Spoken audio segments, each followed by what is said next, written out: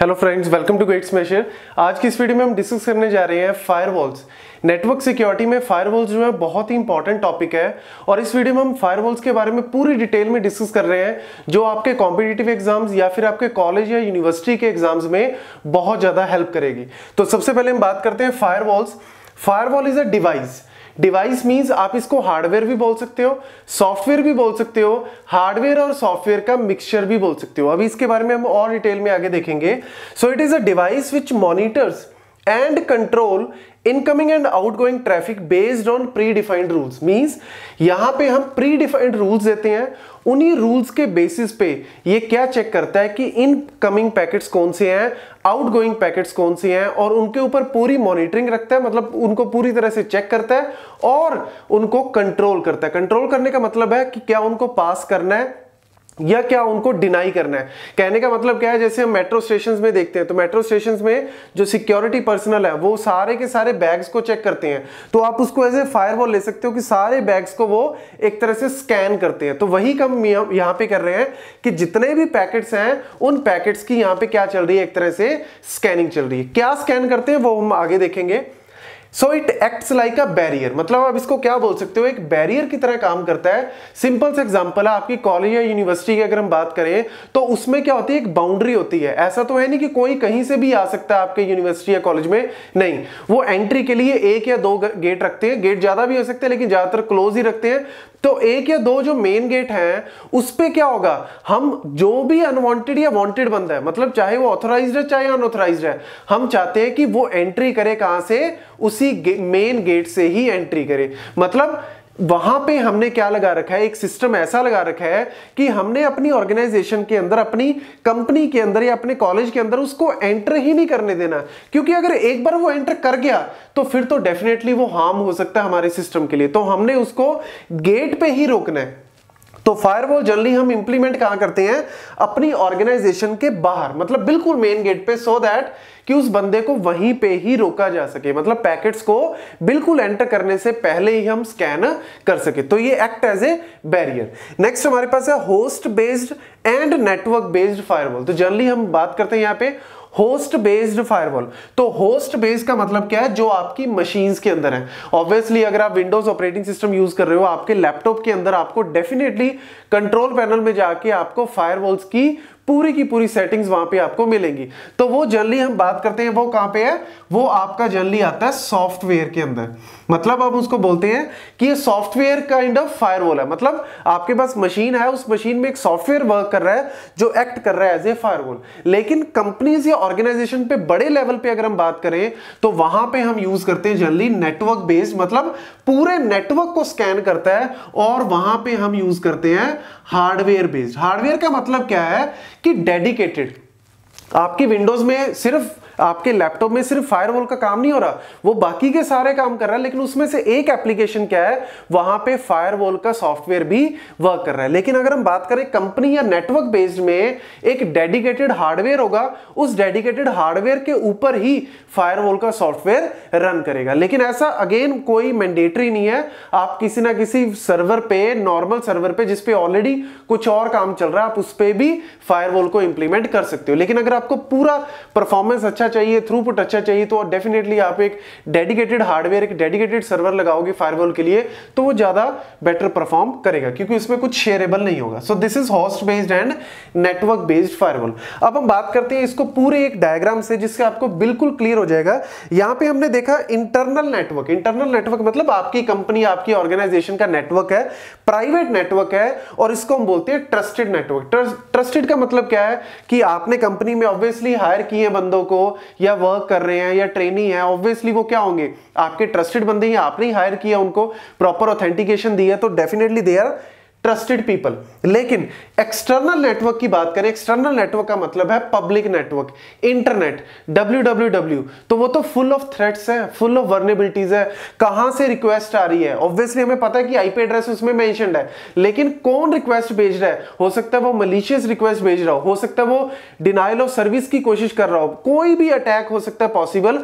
तो बाहर से जो भी पैकेट आ रहा है, बाहर से जो भी ट्राई कर रहा है लॉगिन करने की हमारे सिस्टम्स में, वो डायरेक्ट ना करे, में डायरेक्ट कॉलेज या यूनिवर्सिटी में एंटर ना करे, वो फायरवॉल के थ्रू ही एंटर करेगा। फायरवॉल उसको पहले चेक करेगा, स्कैन करेगा। यही हमारा मेन मोटिव है यहाँ पे फायरवॉल का। देन फायरवॉल में हमारे पास आते हैं जनरली दो category, packet filtering firewall and application, या जिसको हम प्रॉक्सी फायरवॉल्स कहते हैं। तो पैकेट फिल्टरिंग में अगर हम बात करें तो इसको जनरली हम लेयर 4 भी बोल देते हैं। लेयर 3 भी आपने सुना होगा मे बी। लेयर 3 का मतलब क्या है? जो 3 लेयर पे काम करे, जो टीसीपी आईपी के अकॉर्डिंग जो नीचे की 3 लेयर हैं, physical layer, data link layer और नेटवर्क लेयर। तो ऑब्वियसली अगर लेयर 3 का होगा तो वो नेटवर्क लेयर तक का काम करेगा, मतलब आईपी एड्रेस को चेक करेगा, आईपी एड्रेसेस को चेक करेगा। लेकिन उससे ज्यादा बेटर परफॉर्म कौन कर रहा है? पैकेट फिल्टरिंग फायरवॉल, जो लेयर 4 पे काम करता है। लेयर 4 मतलब physical layer, data link layer, network layer, transport layer, मतलब ट्रांसपोर्ट लेयर तक का काम जो है वो करेगा। तो इसमें मेनली हमारे पास क्या चेक करते हैं हम? आईपी हेडर और टीसीपी हेडर, मतलब जो भी पैकेट्स आ रहे हैं उन सारे पैकेट्स के साथ क्या होगा? डेफिनेटली एक आईपी हेडर या टीसीपी हेडर तो होगा ही होगा। तो उस हेडर को वो क्या करेगा? चेक करेगा। उस हेडर की एंट्रीज को वो चेक करेगा। और जनरली क्या चेक करेगा?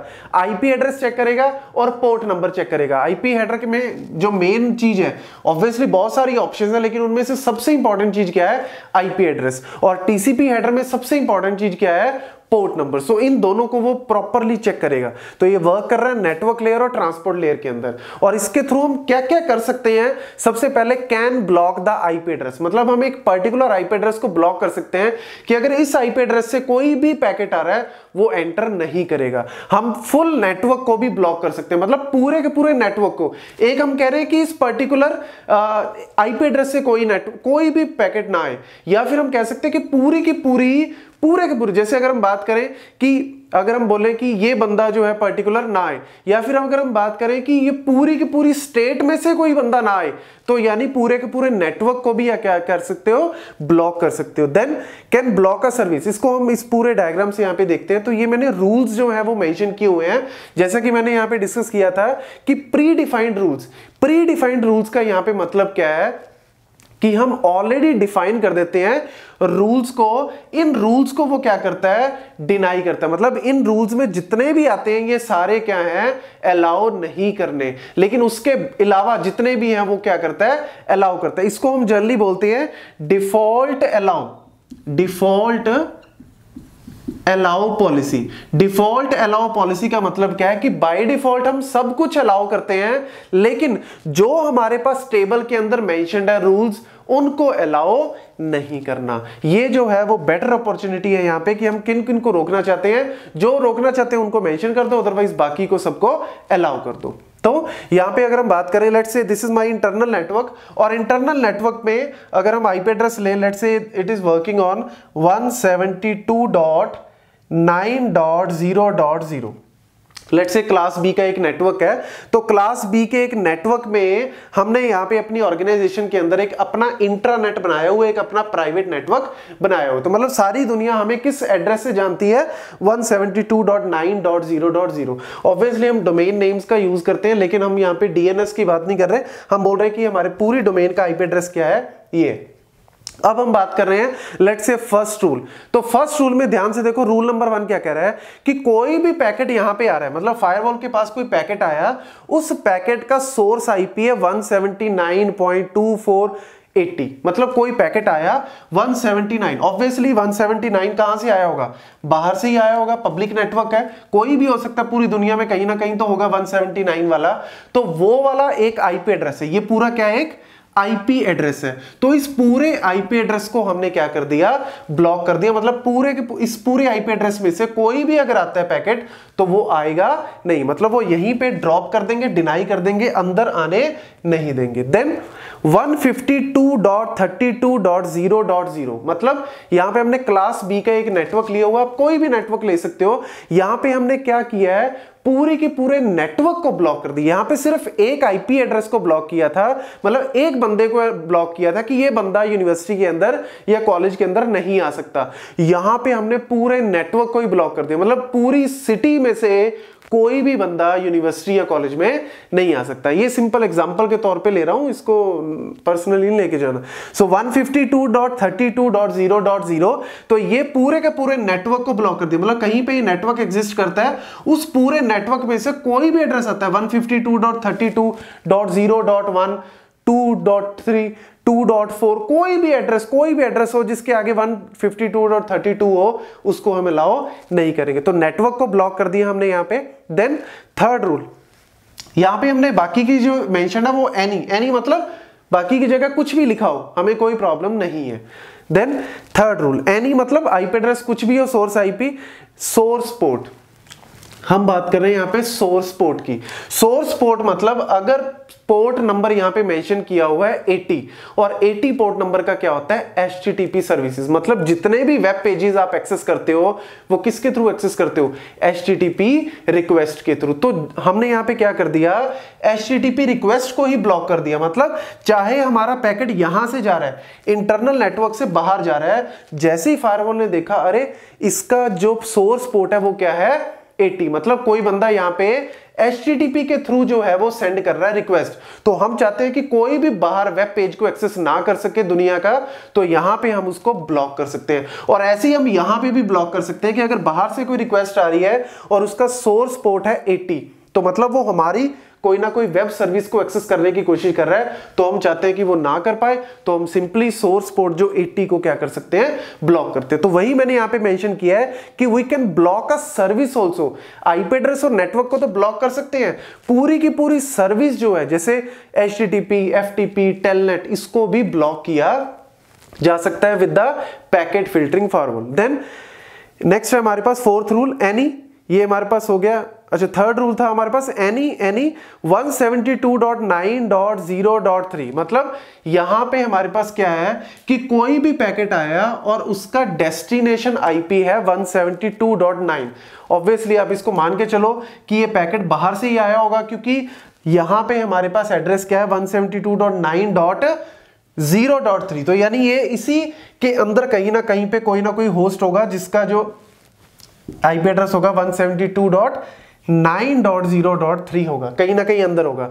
तो हम कह रहे हैं कि उसको वो एक्सेस ना कर पाए, मतलब हमने कोई ना कोई डेस्टिनेशन आईपी को भी ब्लॉक कर दिया। हो सकता है यहाँ पे इस पूरे होस्ट में हमारा कोई ना कोई मेल सर्वर चल रहा हो, हम उस मेल को ब्लॉक करना चाहते हैं, मेल सर्वर को। हो सकता है कोई कॉन्फिडेंशियल डेटा को हमने कोई ऐप को होस्ट किया हो, हम उसको क्या चाहते हैं कि वो एक्सेस ना कर पाए, तो यहाँ पे भी हमने उसको एक्सेस किया। ये रूल मैंने ऑलरेडी बता दिया, जिसमें सोर्स पोर्ट हमने HTTP को ब्लॉक किया। लास्ट में यहाँ पे देखो एनी मतलब कोई भी वैल्यू हो, लेकिन अगर डेस्टिनेशन पोर्ट है 21 डेस्टिनेशन पोर्ट का मतलब है FTP रिक्वेस्ट, मतलब कोई भी बंदा अगर इंटरनल नेटवर्क से बाहर FTP रिक्वेस्ट भेज रहा है, मतलब फाइल ट्रांसफर करने की कोशिश कर रहा है, या बाहर से कोई अंदर भेज रहा है हमारे को FTP की रिक्वेस्ट, ये जनरली हम क्यों ब्लॉक करते हैं, क्योंकि जो FTP सर्विसेज हैं उनमें वर्नेबिलिटीज है, वहां पे आपकी जो ऑथेंटिकेशन प्रॉब्लम्स जो है बहुत सारी आती है, तो इसीलिए हम जनरली FTP को क्लोज करके रखते हैं ताकि कोई अनवांटेड, कोई अनऑथराइज्ड जो है बंदा वो एक्सेस ना कर पाए। तो यहाँ नहीं, यहाँ पे हमने सर्विसेज को भी ब्लॉक किया, यहाँ पे हमने आईपी एड्रेस को भी ब्लॉक किया, पूरे के पूरे नेटवर्क को भी ब्लॉक किया। तो ये हम जनरली बात करते हैं पैकेट फिल्टरिंग फायरवॉल के अंदर।